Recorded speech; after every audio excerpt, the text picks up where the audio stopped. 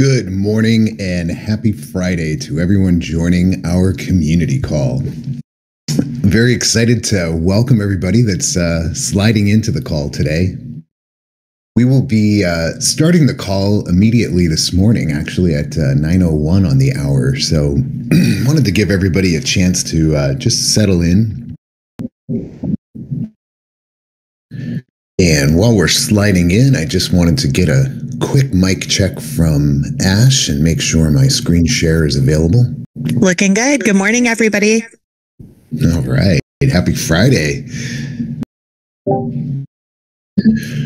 And away we go. I want to thank everybody again. A lot of great faces I love to see every Friday on the call. Also want to welcome so many new people onto our call today. Just kind of perusing all the PFPs that we have in the crowd, and what a great collection. We always host our community calls every Friday here in the Discord. Love to invite special guests onto the stage. But I also encourage everybody that's joining for the first time today, please take a look at our Discord channels.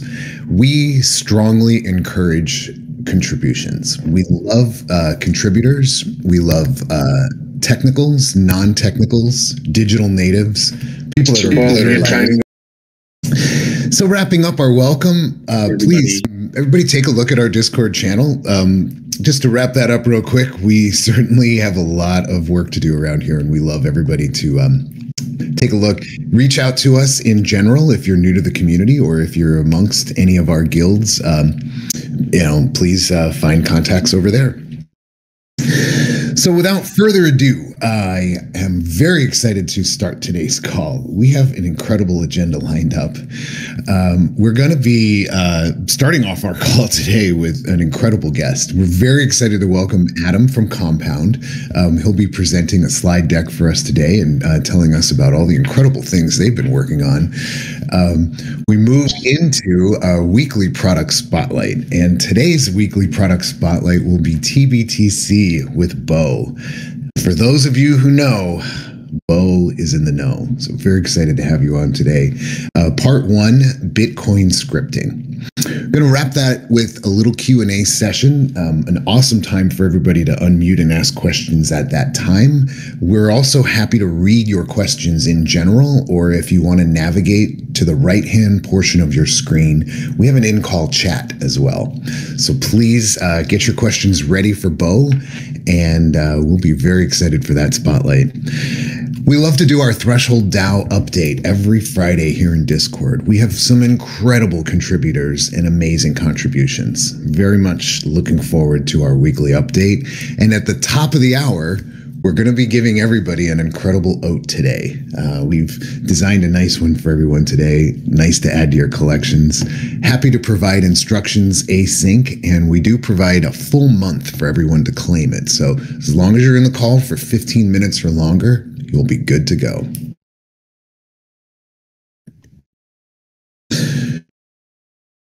I'd love to hand the mic off to a very involved and active contributor of our community, East.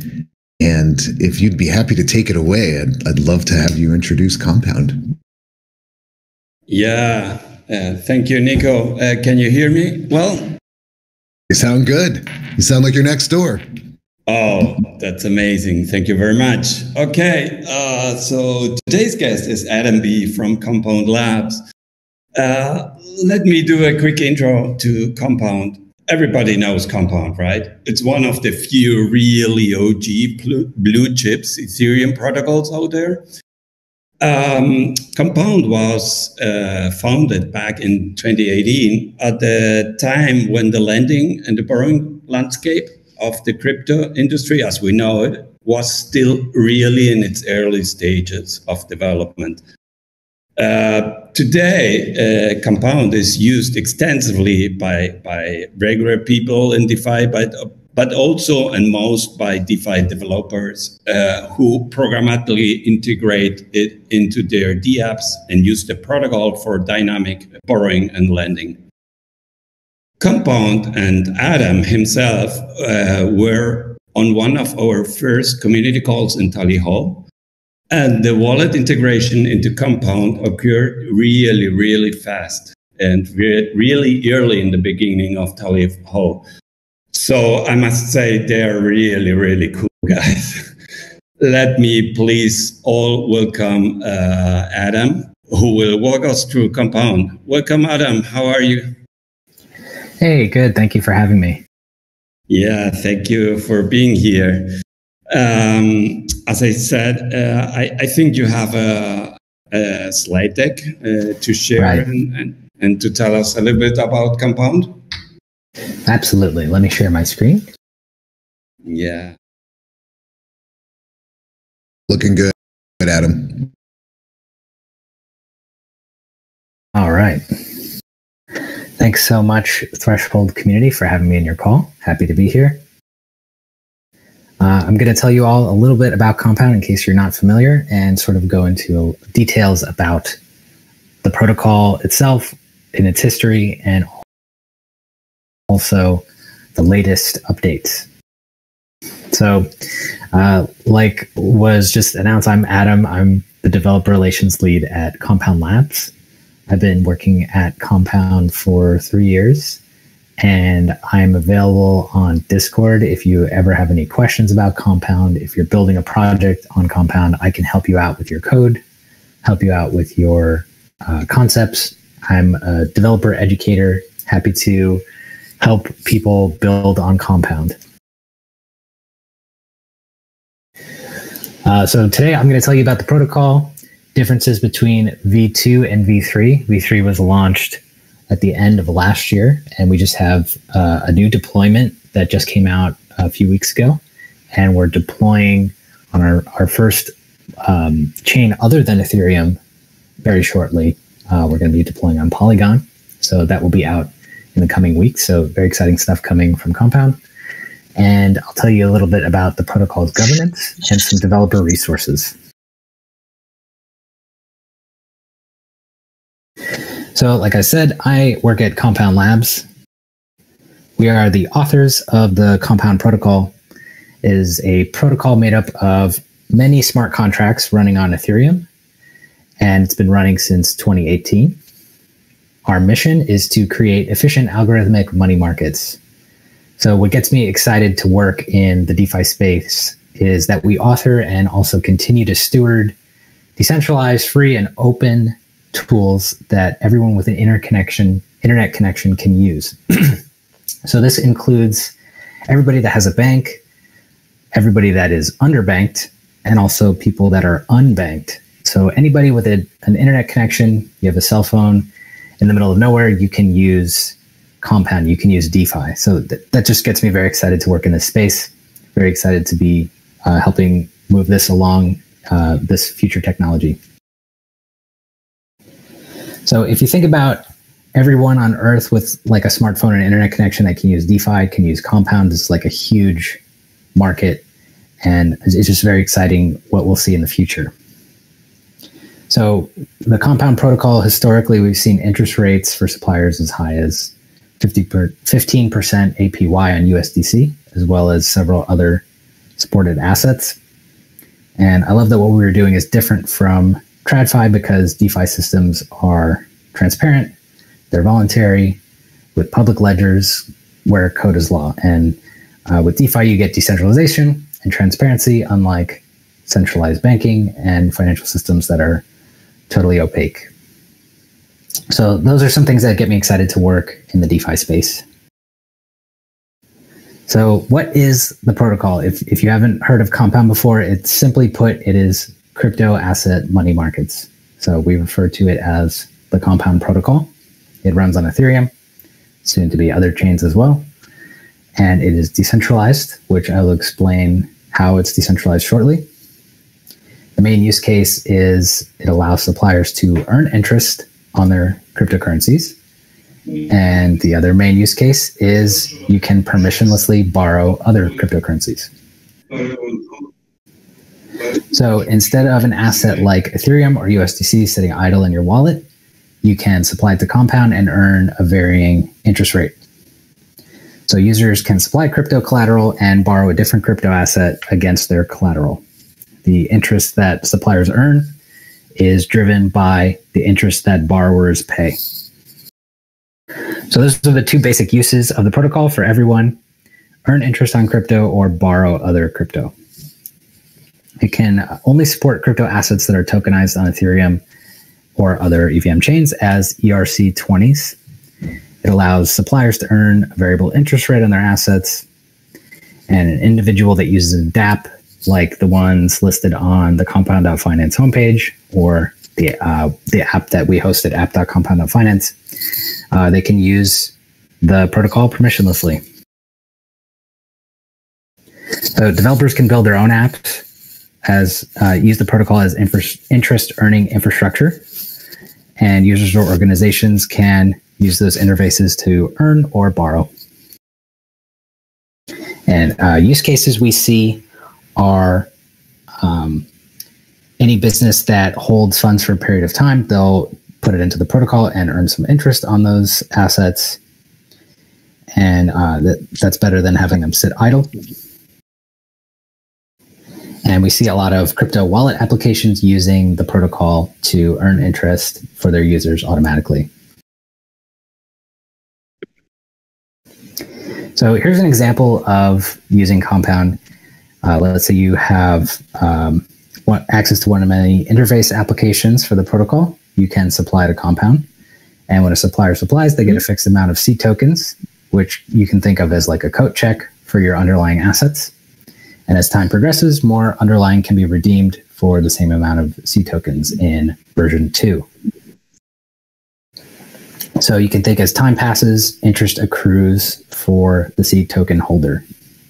And in V3, C tokens are only minted for supplying the base asset, not for collateral assets.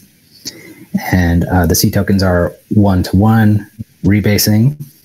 And there's several more differences between V2 and V3. I'll discuss that later. But this is the general idea. You supply, you get a C token, and you earn interest on your supplied asset.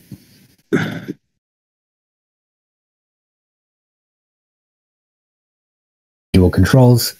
There's an on-chain governance system that I'll also cover later. And C tokens are redeemable at any time. Interest accrues every Ethereum block, about every 12 seconds nowadays. And this enables on-demand supplying and redeeming from the protocol. No need to wait for a lockup period. You can earn interest for supplying for as little as 1 minute, 1 block. Pretty cool stuff. So here's the other main use case. The protocol enables over-collateralized borrowing of assets. So a user can supply a collateral asset before they borrow, and they can only borrow up to a certain amount of USD value of their collateral. So the total value of their collateral is always worth more than the total value of their borrow relative to USD. So this is how the protocol will stay solvent and safe. So an example of this would be to supply a collateral like WBTC, WETH, or maybe someday tBTC. And you can borrow a smaller value of that collateral as a different asset, say DAI or USDC or one of the many other supported ones. So you could do that as long as your account is still over collateralized. So the collateral factors will be something like a percentage.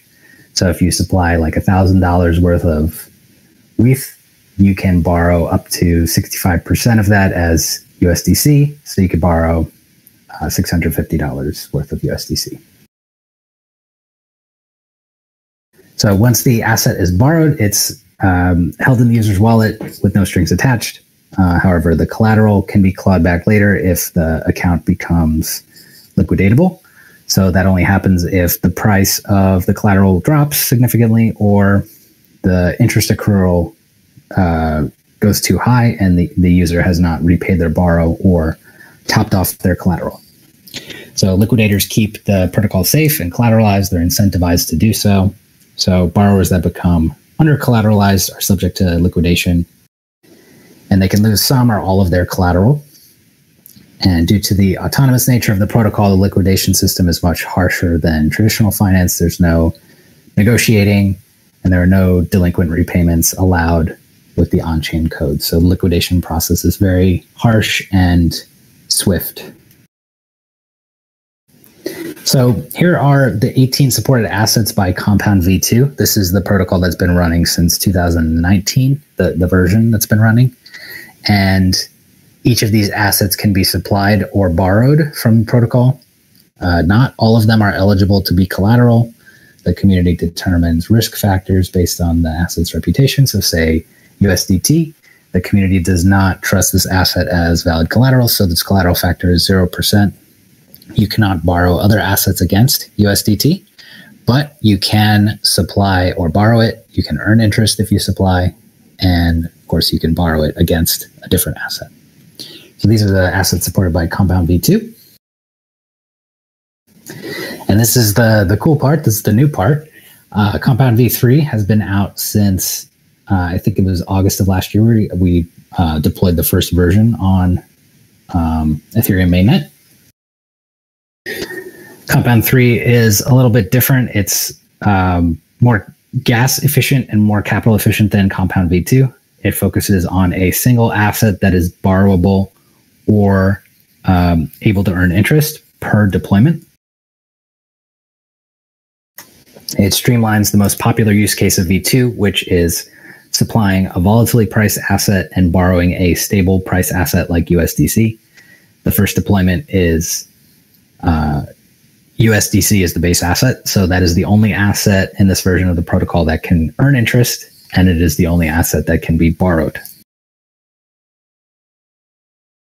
So the base asset focus makes it so opening positions in V3 have less stacked risk than V2. Currently, there are 2 deployments of Compound 3. Both are on Ethereum mainnet, and they are USDC and WETH base asset deployments. There, of course, are more to come soon. There's a new one coming on Polygon in the coming weeks.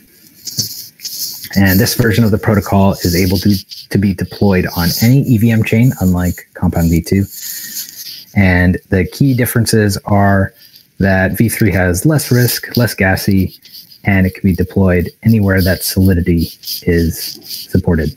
So V2, you can borrow any supported asset, but V3, you can only borrow the single base asset per deployment.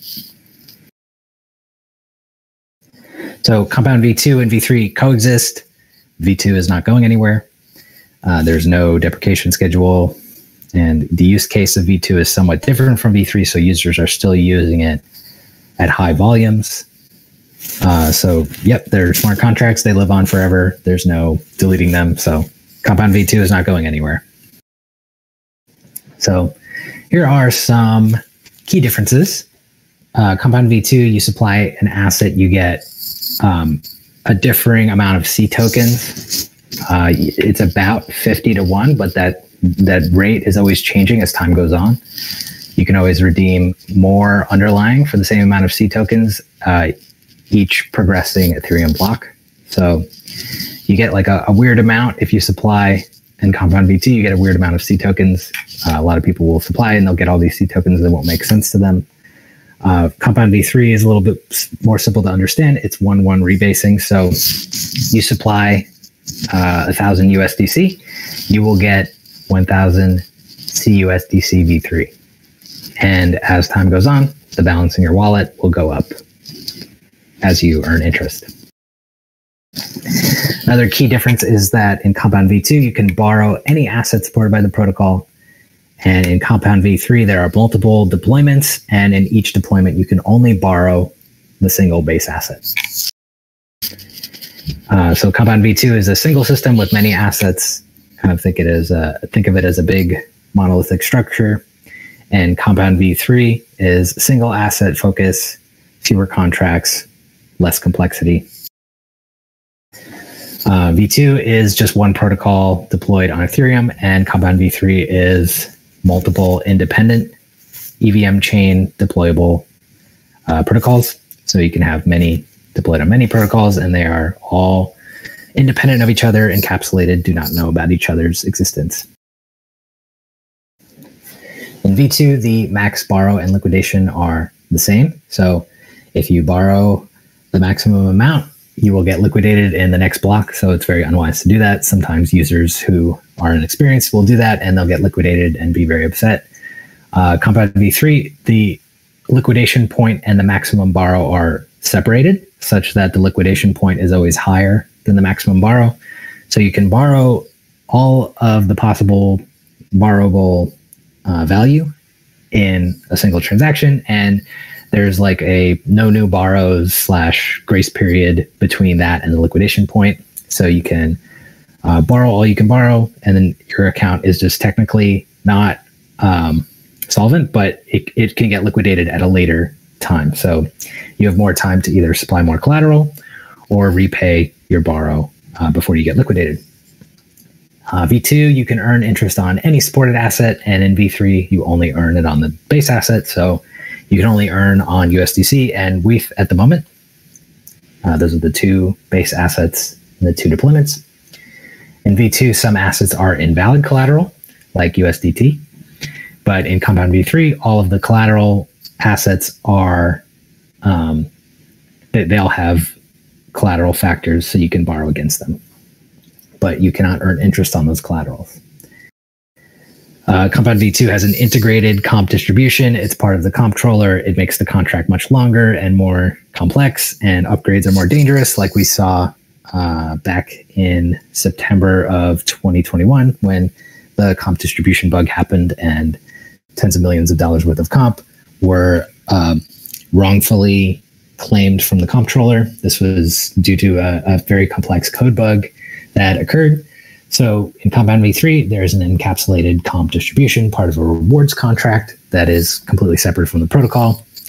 No need to upgrade it. No need to change and break anything. So a bit less complexity there, a bit safer.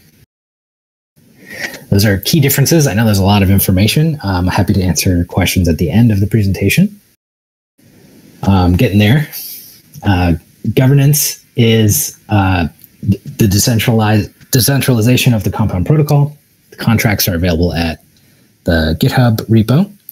The comp token breaks the ownership of the protocol up to the 10 million tokens that users can earn if they are using the protocol. And you can vote or you can propose changes to the code of the protocol using your delegated comp. So the community is responsible for all of the changes made to the protocol. The comp token is released in June of 2020.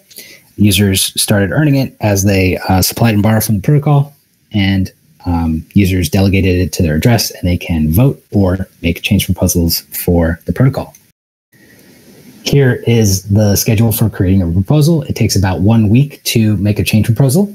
You can initialize a proposal if you have 25,000 more comp delegated to your address.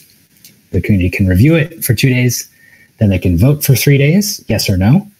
If the vote succeeds, the code change is queued into the time lock, and there's 2 days where developers that use the protocol can make changes to reflect the changes coming from the governance proposal.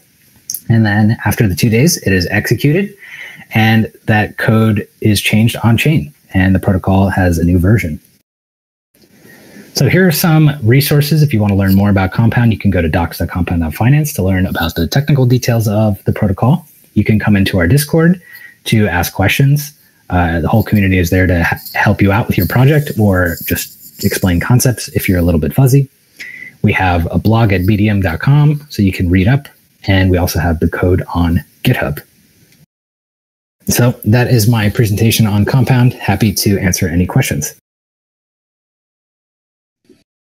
Wow, Adam, that was really an incredible presentation. I thank you for putting such a complete slide deck together. And yeah, love to open the floor up if everybody wants to take it away. I see East is ready with one. Yeah, that's right. Adam, that was incredibly interesting. Thank you so much for presenting us. I have a couple of questions. Maybe the first one is onboarding new assets, like the mentioned tBTC. The current process, I know it's really hard to get onboarded, but can you explain a little bit around that? Sure. Happy to explain that. So the community, it's definitely akin to like a political process. You have to convince the other community members that the asset is worthwhile to be supplied as collateral to the protocol. So if you want to have a supported asset, the best thing to do first is to come into the Discord, ask about it in the governance channel, and to also create a forum post on the comp.xyz forums. I realized that URL is missing from my presentation. I should add it.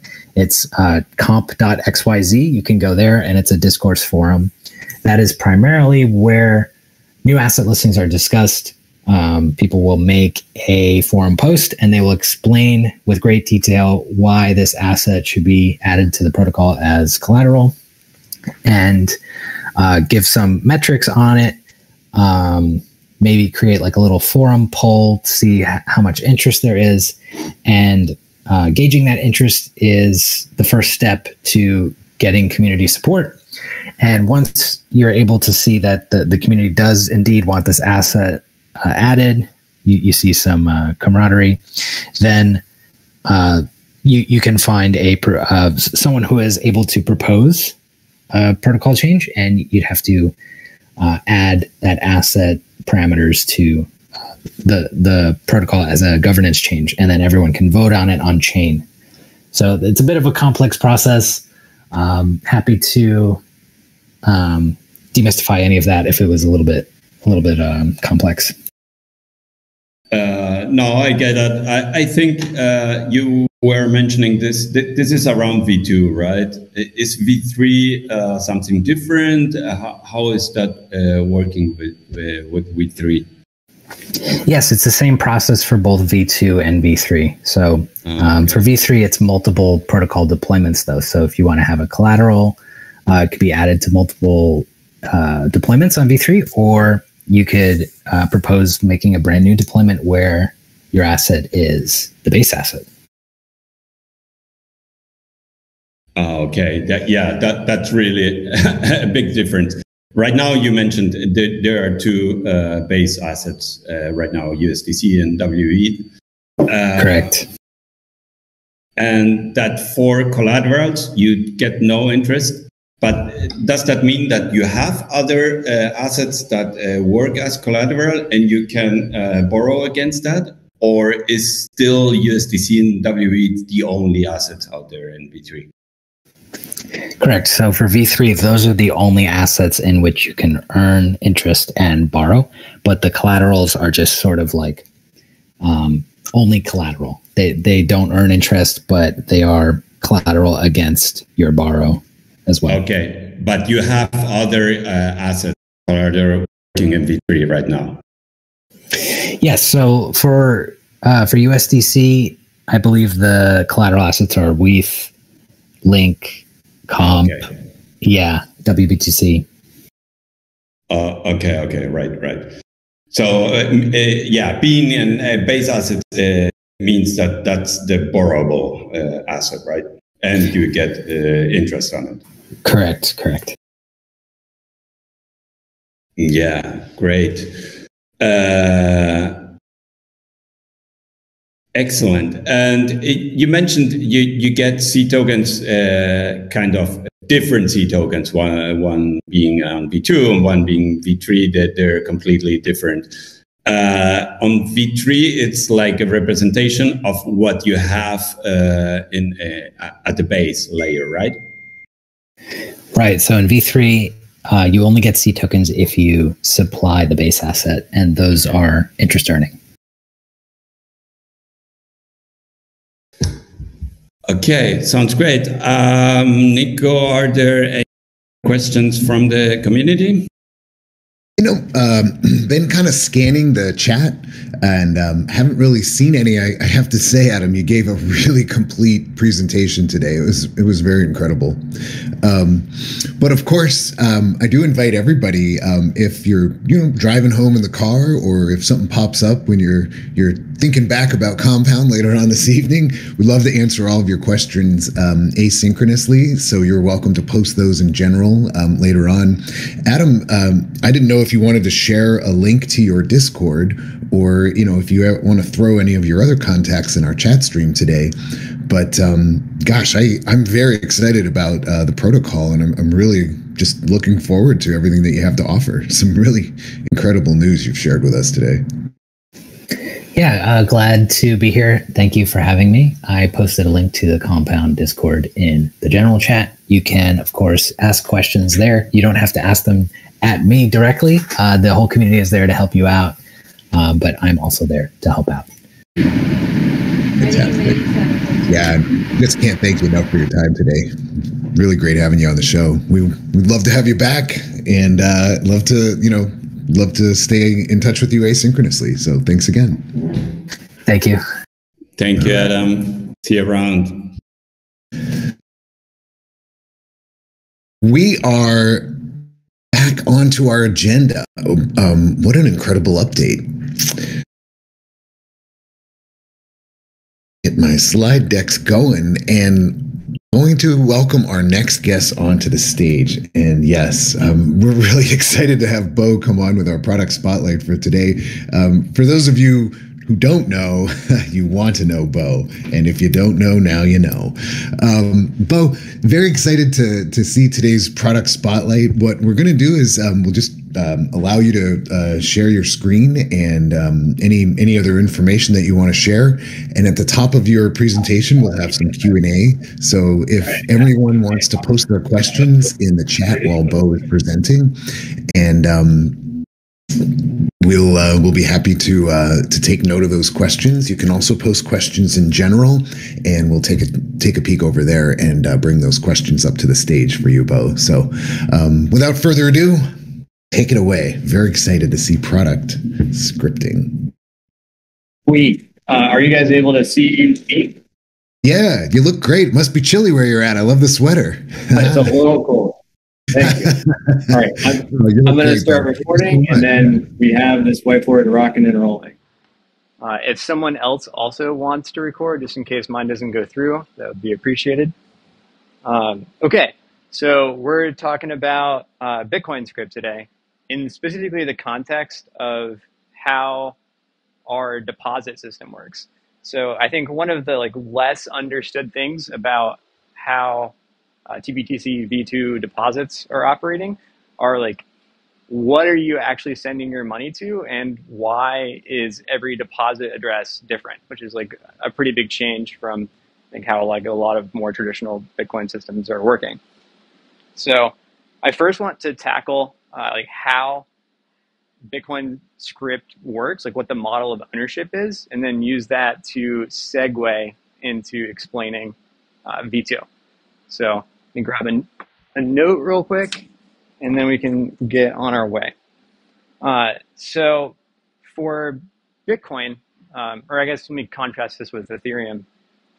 When you want to send someone tokens or money on the Ethereum blockchain, we send it to a particular wallet address. So you're able to send it to a smart contract. You're able to send it to your friend, and you're putting their wallet public key directly into the transaction. And then when they receive money, it's sort of like a bank account balance update, which is a number going up and down. Your number is going to go down when you send them 1,000 USDC, and their balance is going to go up.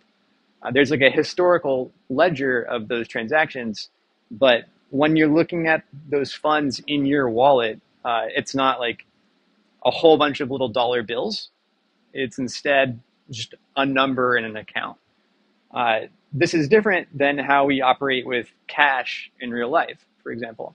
So if I wanted to pay Nico $100, I might give him 5 different $20 bills.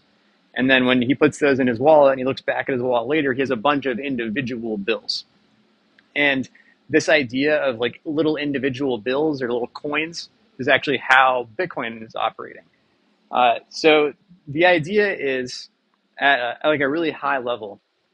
Every time you want to send someone money in Bitcoin lands, you do it by looking at your little individual coins and then sending those coins, which we call unspent transaction outputs, UTXOs, to someone else.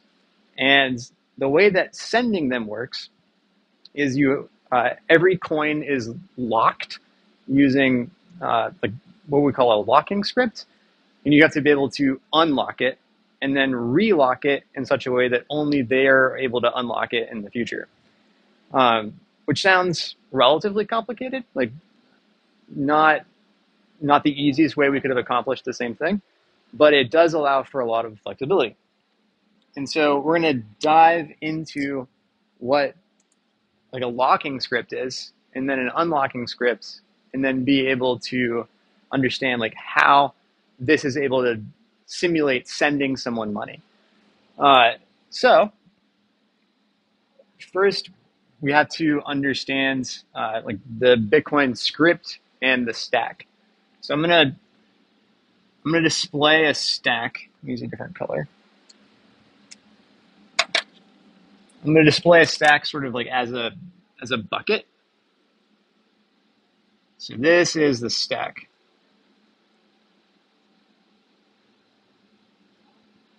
And then can someone chime in and tell me if everything's legible? This is this. Awesome, thanks, Nico. So this is the stack, and we're gonna put things in the stack. So like maybe we'd have like a 5 here and a 10 here. So things are gonna go in that stack, and we're gonna say this is the bottom of the stack, and this is the bottom of the stack, and this is the top of the stack, and then things are gonna keep stacking up. One of the more important things to think about for stack style like data processing is when you put something on the stack, it's sort of like a stack of plates. You can only put something on top of the stack, and when you want to look at things in the stack, you can only look at the top of the stack. Like you can take something off, inspect it, do some data processing, and then put something back on. So a really, really simple Bitcoin script might be like 5, 10, add, and then 15 equal. And this might sound like nonsense, but the idea is Bitcoin script, there's no loops, so you can't just like arbitrarily go through it. We're going to process each little instruction one at a time, and data like 5 and 10 and 15 just go directly to the top of the stack. And then there's functions like add and equal, and those are going to process the stack in some way. And so what we need to have happen at the end of the script is for the stack to just contain a 1. And so if we were to run this script, we would put in the 5, and then we would put in the 10. So 5 and then 10. What add does is it's going to take the 2 top things off the stack. So 5 and 10 go away. It adds them together, and then we get 15. Puts that back on top of the stack. Then we're going to put another 15 on the stack. And then equal takes the top 2 things off the stack, puts a 1 if they're equal, otherwise puts a 0. So 15 and 15 are equal, so we get a 1, and our stack ends with just a singular 1 in it, which means that the script executed successfully. So this is like how a Bitcoin script works, and there are more functions than just add and equal, but this is sort of the fundamental idea. We're going to run things left to right, one instruction at a time. We're putting things on a stack. You can only take things off and put things on top of the stack, and we're trying to end in exactly a 1. So if this is the whole Bitcoin script, then we can sort of split this up into which part's the unlocking script and which part's the locking script. So I'm going to say that this we can call like the locking script, and this is the unlocking. And we could have chosen to split this up however we wanted, but the idea is when you want to move Bitcoin, it'll already have like a pre-supplied locking script, and you have to supply the beginning part, the unlocking script, so that the whole thing evaluates to just a 1. And the idea is we're trying to make supplying an unlocking script difficult. So if 10 add 15 equal is our locking script, it's easy for anyone on the Bitcoin network to be like, oh, the proper unlocking script is a 5. So if I was feeling generous and I locked up some Bitcoin using 10 add 15 equal, then it would be a race for all of the like collective computers in the world to unlock it with a 5, so that it's their Bitcoin essentially. And then they would relock it to themselves using a much more difficult script to solve. So that's what's going on here. There's always a locking script, which is like the tail end, and there's an unlocking script, which is the front. And that's how you spend money, and you would relock it using whatever locking script you'd like. One of the fundamental scripts, you can think of it as like, what does sending someone money mean? Because if I just sent that script, I'm effectively sending everyone money, is this idea of dupe hash 160, and then we're going to get a like Beau pub key hash. So this is hard coded, and then Beau pub key hash, and we're going to get an equal verify, and then finally a check sig. So if this is the locking script,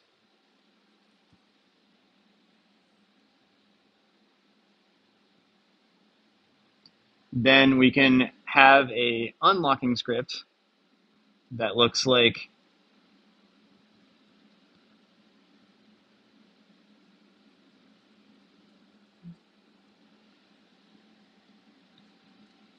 Beau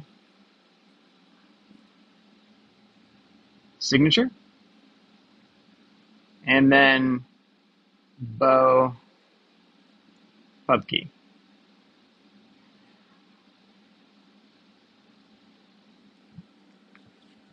And so the idea here,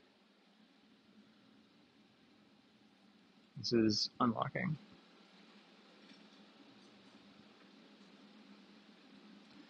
The idea here is that there are functions within Bitcoin that are able to check to see if Beau signature matches Beau public key.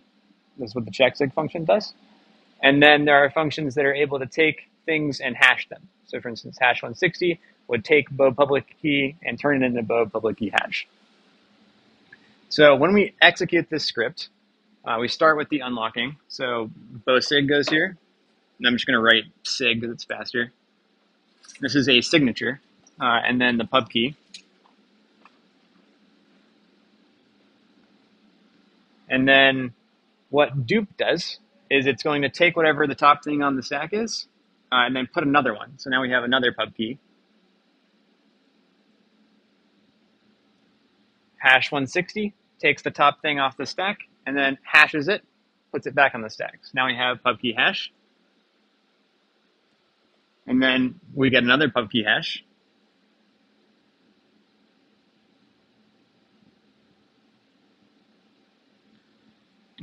Equal verify is going to look at the top two things on the stack. And then if they're equal, we just continue. If they're not equal, we just fail everything. You can't unlock the coins. So because they're equal, we're good to go.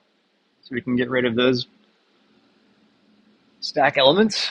And then check sig is going to check to make sure that the sig matches the public key, which is a cryptographic function. And it does. So we replace this with a 1.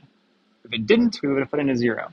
So at the end of the stack, we have our singular 1 and we're able to relock the coins.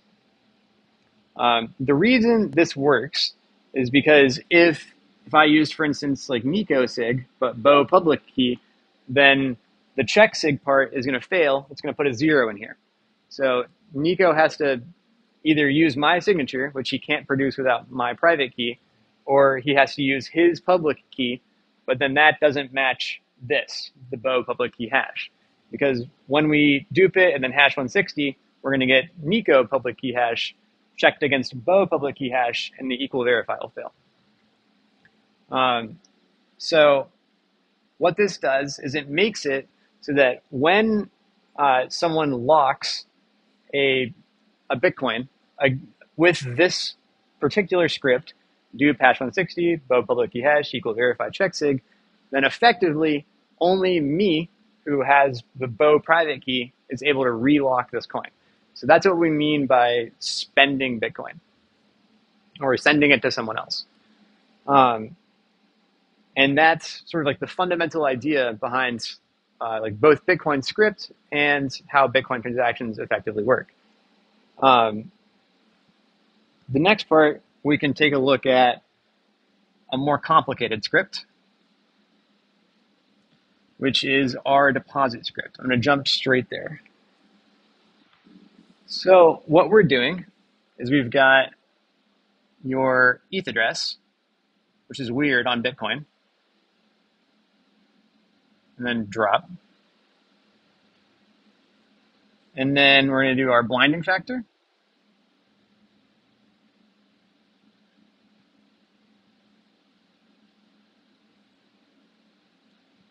Drop. And drop is just going to delete the top item of the stack. So effectively, we're going to add something, immediately remove it, add something, immediately remove it. I'll talk about why this is important in a second, but you can think of these things as doing effectively nothing in terms of moving Bitcoin around.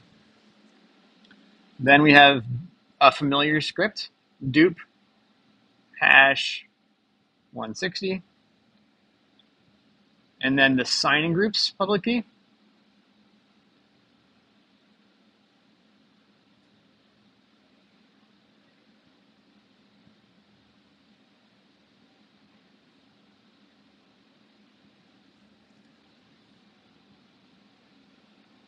So the hash of their public key, and then equal. So this should look just like what we were doing.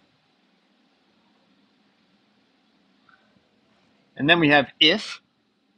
We have a little bit of control flow in Bitcoin script. Check sig.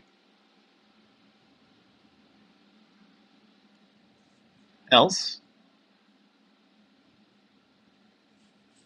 Dupe. Hash 160. Refund.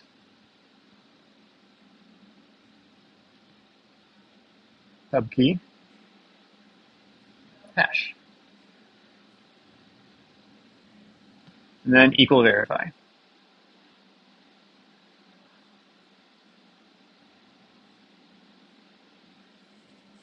And then we get almost done. Lock time.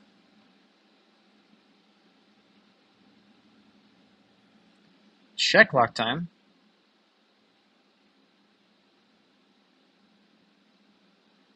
Verify. And then drop. So what this does is it uses like a timestamp. So we're going to provide a lock time. And then when this script is executed, our current time is before lock time, then check lock time verify is going to fail. That's all that's doing. And then we're done. We have our end if. All right, there's a lot here, and this is the locking script.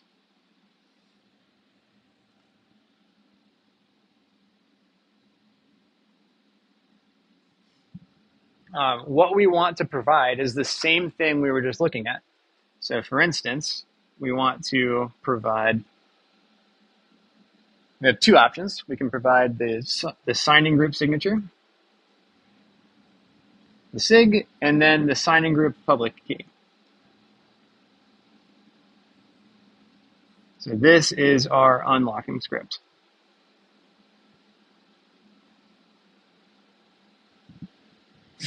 So the idea is we're going to stick the ETH address in the stack, drop it, put the blinding factor in the stack, drop it again. And then we have our signature and public key already. So those are SIG, pub. Then we're going to dupe that and then hash 160. So if you remember this little construction from earlier, now we're going to have a pub key hash.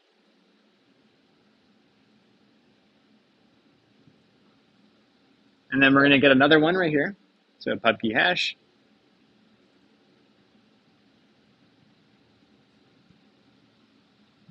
And then check to see if they're equal. So if they are equal, we're going to get, you know, a 1 or a 0.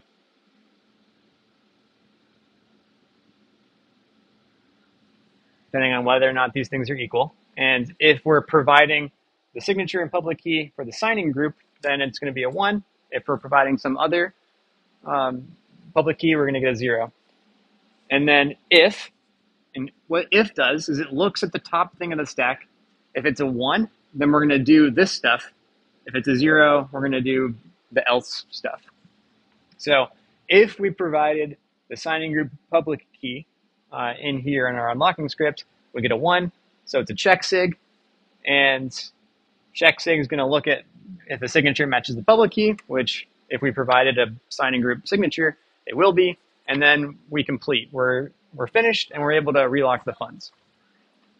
And so what this effectively does is say, like all of this at the beginning is just a regular locking script that we see all over the place, with the addition of ETH address drop and blinding factor drop at the beginning, which don't affect execution meaningfully.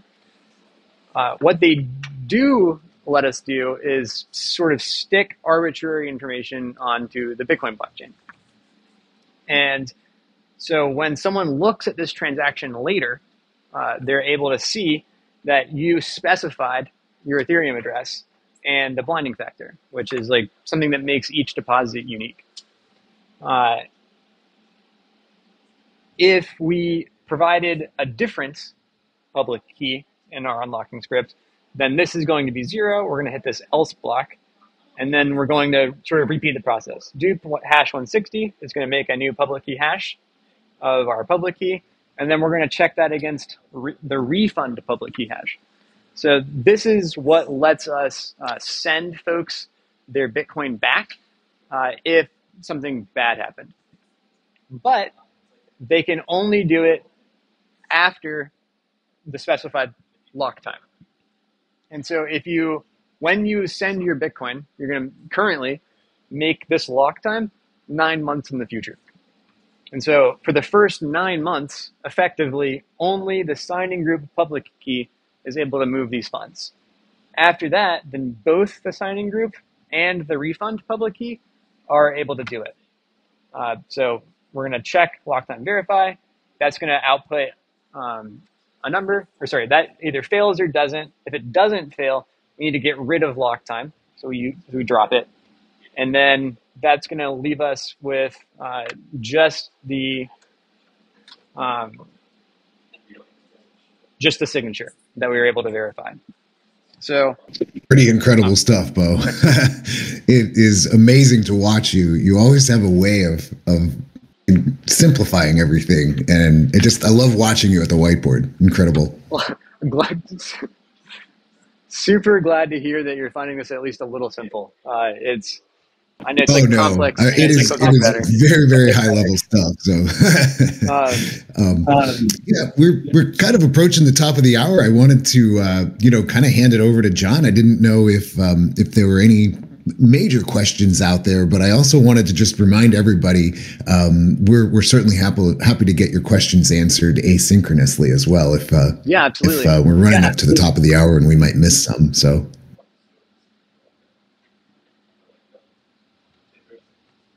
Well, I can do the DAO update very quickly after, but definitely if there are any questions, let's get those And we're going to have Beau back. This is first of a series. Yeah, it's just incredible to watch you at work, Beau. Quick question in the chat about the lock time stored. Is it in numbered blocks? It is a timestamp. So it'll be, if you're familiar with like Unix time, it's just a number that I think represents the number of seconds since 1970. So it's in real life time rather than block time. Typically, each Bitcoin block is about 10 minutes. So we could have used blocks, and it wouldn't have been important. But the Bitcoin designers gave us this nice way to use actual time, so we use that instead. Incredible. And Beau, we cannot wait for your next installment. Just really thank you for your time today, and thank you for such a great presentation. Yeah, absolutely. I love opportunities to... Yeah, it was because they get you some hot cocoa to go with that sweater. I hope you're staying warm wherever you're at. So yeah. Thank you. Yeah. Well, thank you all so much. Thanks, Beau. John, I'd love to have you take it away. Everybody on the call, in respect for your time, you're certainly welcome to adjourn for the day. The oat is available, but John, if you'd like to, I'd love to hand the mic over to you. Yeah, sure. I'll do the DAO updates quickly, but if someone can watch the chat, if the questions that come in for Beau, those are even more important, and we can get, feel free to interrupt and get those in. So last week's community call was a banger, as Ash tweeted. So we not only had Matt doing a product overview and demo of tBTC, we had Arjun from Connects. I love that quote from him down there at the bottom left. tBTC is such an obvious and important piece of infrastructure that needs to exist right now.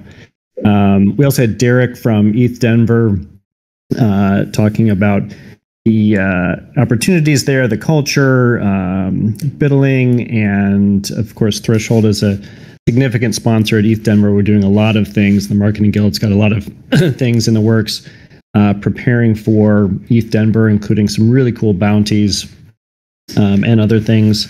In the upper right, Matt did a Twitter space with Chris Black from Black Report the other day. If you know Black Report, it's sort of that proof of decentralization. So really tough, hard-hitting questions on how decentralized a protocol actually is. Matt did a fantastic job fielding those questions, and it was quite a deep dive. It sounds like there may be a second one because it was only an hour, but the replay is there at that link on the upper right. Shout out to our 101 XYZ courses and Ashley for creating and promoting those. The most recent one, Intro to tBTC, has over 1,200 completions, and it's only been, I think, a week. The first one we did a while back is over 8,600. I keep including the link in to set up a Threshold node, the step-by-step video that our tech support Victor created. He was walking through the documentation that he wrote on setting up a node. And then the link at the bottom right actually goes to Matt's demo. It goes over to our YouTube channel. So we'll publish this slide and the replay as usual. All the links will be in here. So I would say, are there any other questions for Beau if he has a few minutes? I know we had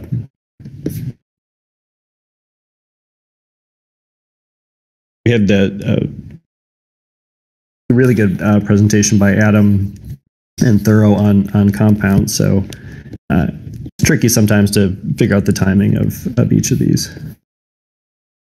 Definitely, and we really appreciate everybody sticking around for a little bit extra today. We love to respect your time, but what an awesome update, John. there's so much exciting things happening in our DAO. I mean, it's such a great time to join the DAO. If you haven't, if you're a contributor and you're looking for a home, we would love to have you. So, and it's just amazing to see the organic growth that has been building with our DAO as well. So, John, I just appreciate you doing the DAO update. And of course, I love to send a shout out to all of the contributors. I'm a member of the Marketing Guild.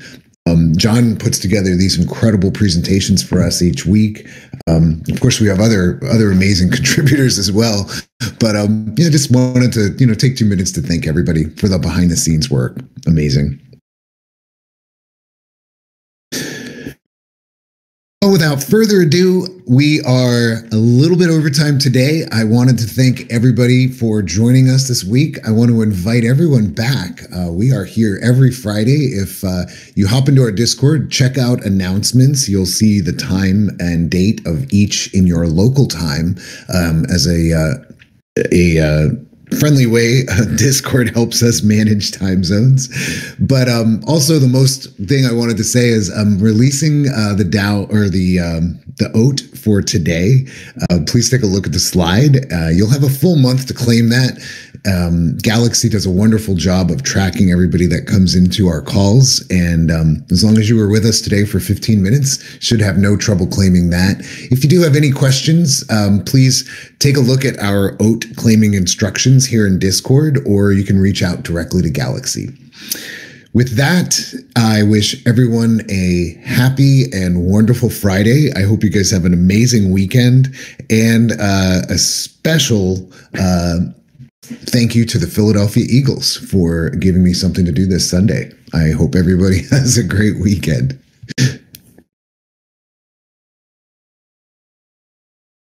Okay, bye everyone. See you guys on Discord.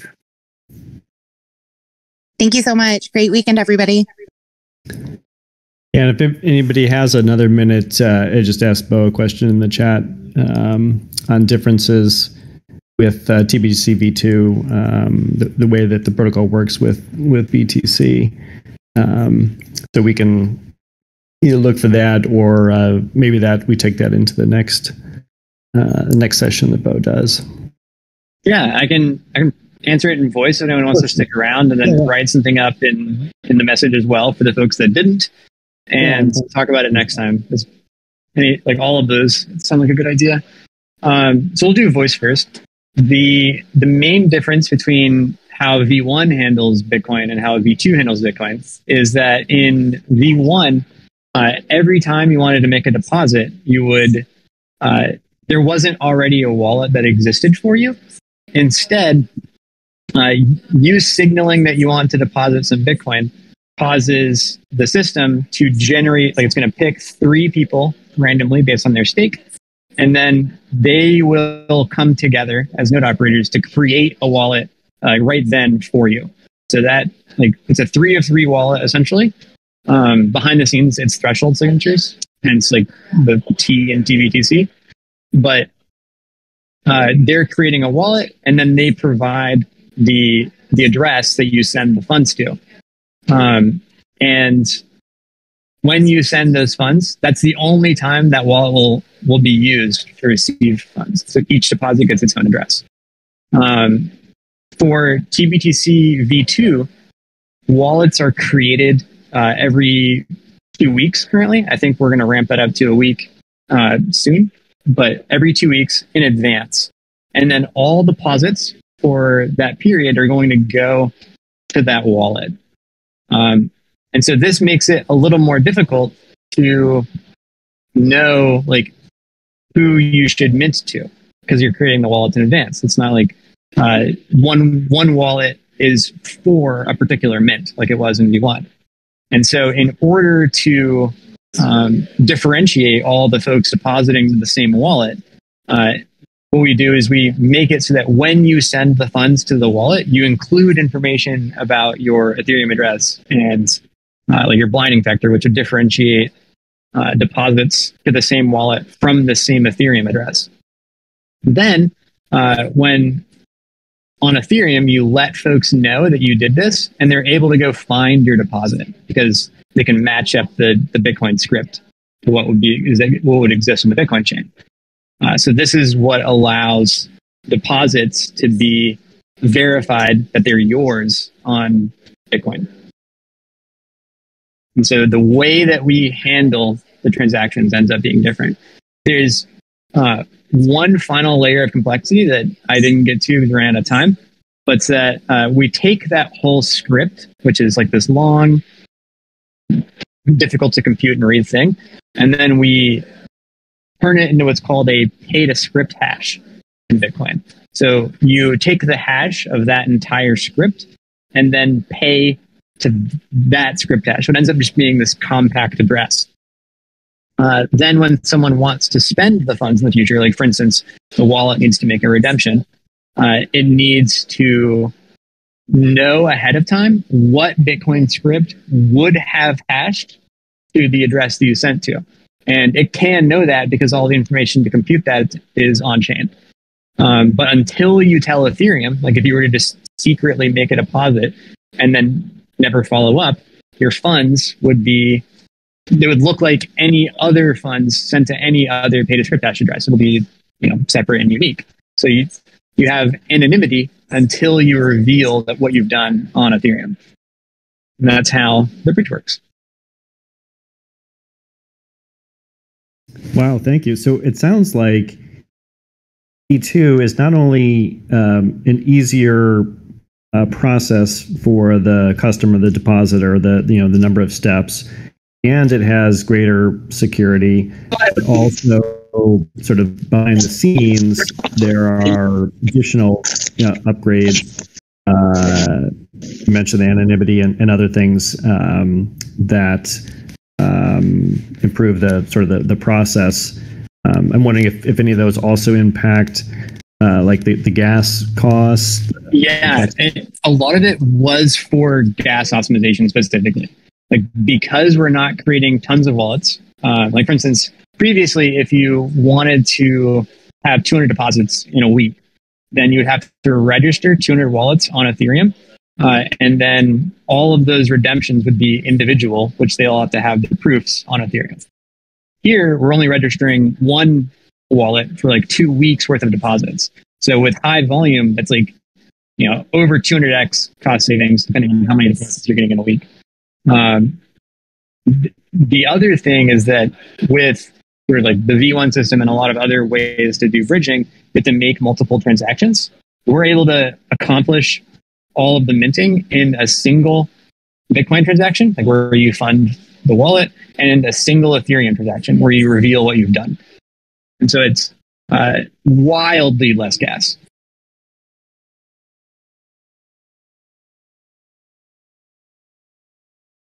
Yeah, that's fantastic. And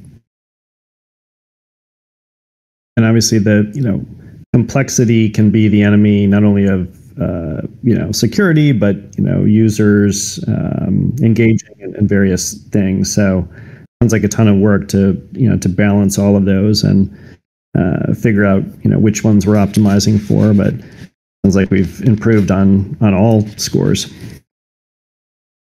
I'm certainly happy with it. And it sounds like users are too. I was going to put the latest stat in the DAO update. We're just about at 300 BTC last I checked. So it'll be fun to pass that threshold on the way to 1,000, 10,000, 50,000. And fees, revenue. Very exciting.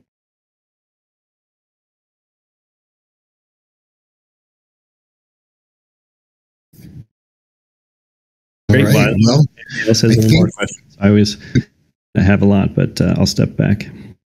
Yeah, no, definitely. I think leave it open for a little bit longer and just see if there's anything else that pops up in the chat, and then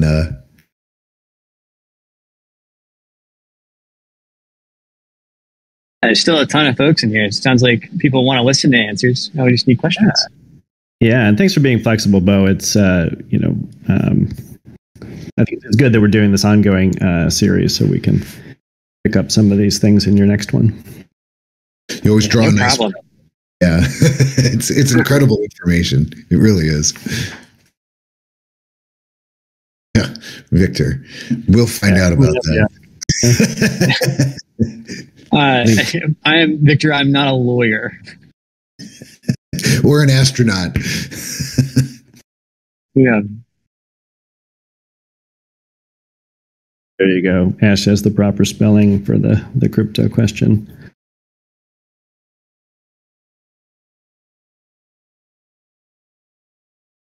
I'll make sure I put my Ethereum address in the chat for you, Beau, so you can get all those refunds. Yeah, thanks, Nico. Oh, Ash, is the bot able to answer in here too? Didn't realize. Maybe it isn't. Usually when people ask when moon, it has stuff about when we first landed on the moon. All right. Yeah, I don't think that's adorable. For loaded in here. Yeah, I'm going upgrades to the response bot as well to reduce the amount of time that teams and others have spent answering questions over and over. Victor asks, when are we thinking slashing will roll out? I do not have access to timelines. I try to stay pretty far away from giving those sorts of dates. But so that'd be a question for like Piotr or Matt. I don't think either of them are on the call.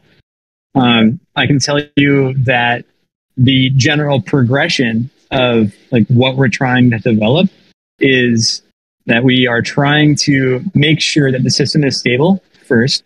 And we're doing that with our like beta staker program. And in like while we're doing beta staker stuff, slashing is way less important. But as we open up the system to make it so you could be like a permissionless minter or whatever it is, then having economic disincentive to misbehavior, which is exactly what slashing is, becomes more and more important. So we can expect that slashing will exist before being like a node operator is free reign. As far as I remember, Victor asks, where do slash tokens go? Are they destroyed or are they transferred to an accessible address? It's the second. So we're not just going to be lighting tokens on fire. Instead, I think they go back to the person who reported the misbehavior. Like some percentage of them, it might be 100. So it's like a big prize for you being vigilant and checking to see if someone else is doing something nefarious.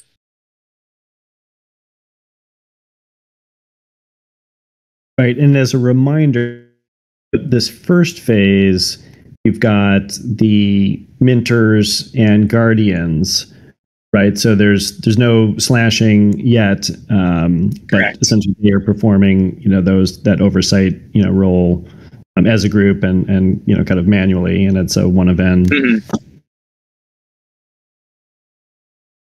We will continue in the future to have minters and guardians even after everything is permissionless. And the slashing will be for the folks that are actually custodying the underlying Bitcoin. And if they commit some sort of fraud or fail to like mint or fail to redeem or any of those sorts of misbehaviors, then that's what they're risking.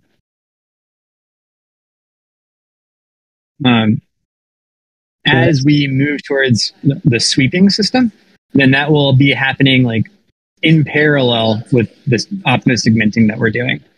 And so if like right now it takes I think about 4 hours for optimistic minting to work, we're going to drive that number down. There's a couple of techniques that should make that quite a bit faster. But in the background and simultaneously, we need to be able to relock the Bitcoin that's sent to these wallets with like the time lock refund. We need to be able to relock that with a script to just the wallets that doesn't have the refund. Or someone could, mint some tBTC, wait 9 months, and then refund the underlying Bitcoin and have both, which would be disastrous. So we have effectively 9 months in order to build the sweeping transactions correctly. And those are the ones that are that consolidate all of the deposits to the wallet without the refund part. If that process, if the consolidation process happens before optimistic minting happens, so like if that process is faster, or if no one wants to mint something, like all the minters have decided to censor or corrupt or whatever, or if if some guardian is just voting no over and over on an otherwise like good looking deposit, then the backdrop of the system, the sweeping part, will still mint you your tBTC. And so it becomes like the minters and the guardians become less important, and that's all working. Interesting. But you're saying interesting guardians will still play a role even when we're in the permissionless phase. Yeah. And so what they do is provide speed ups. So for instance, the plan is to do this like sweeping process that I'm talking about on an 8-hour schedule. And so if you deposit like 1 hour after the most recent sweep, it would have normally been 7 hours until you got your tBTC. What the minters and guardians will do is allow that to happen effectively, like in an hour and a half or 2 hours once we get everything sped up, and then you have this constant worst case scenario of like 2 hours rather than worst case scenario being like almost 8. Okay. Yeah. Matt was actually talking about that on the Black Report Twitter space, in the context that like, if you want to be extra safe and secure, you can wait the full amount of time. Yeah. Right? Yeah. Very interesting.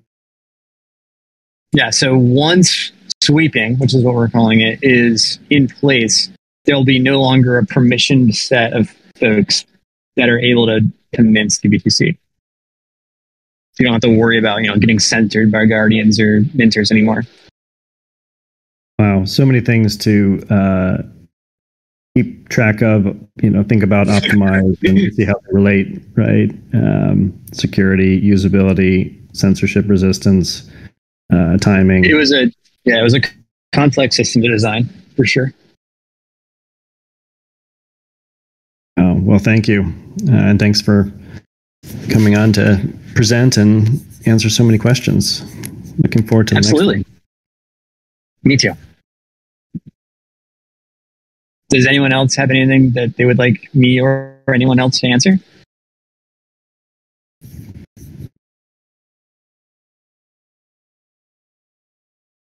When's part 2? I don't do my own scheduling, so that's up to y'all and Will, I would say. I think we have next week planned, but maybe it's the following one. So yeah, we'll follow up. Sweet. Thanks again. Really great, Beau. Thanks, Adam, and everybody. Excellent session. Thanks for joining. Thank you guys so much. Have a great weekend, everyone. You too, Ash. See you, everybody.